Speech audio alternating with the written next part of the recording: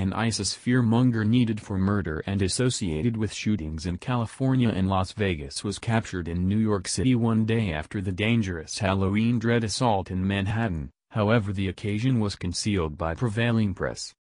When Sayfullo Saipov, the Manhattan psychological oppressor, uncovered his radical Islamic philosophy, the predominant press went into overdrive to abstain from depicting Islam in a negative light. The media even endeavored to depict the droning of Allahu Akbar as constructive, despite the fact that he yelled the expression while killing guiltless individuals.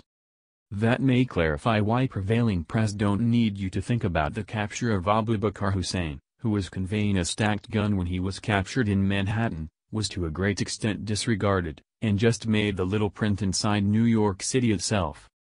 NY Post reports, authorities busted a murder presumed who had promised loyalty to ISIS in the wake of recognizing the outfitted man at a Midtown transport terminal Wednesday morning.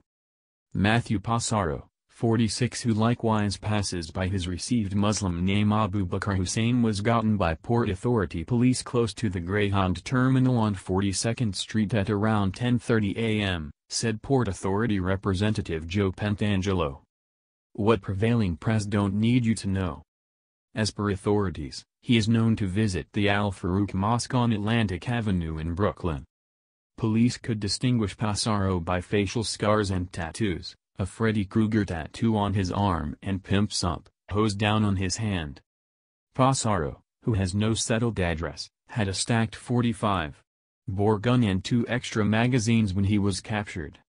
In the wake of being set in guardianship, Passaro wound up noticeably incensed and undermined cops, expressing "You are fortunate I didn't shoot you," authorities said.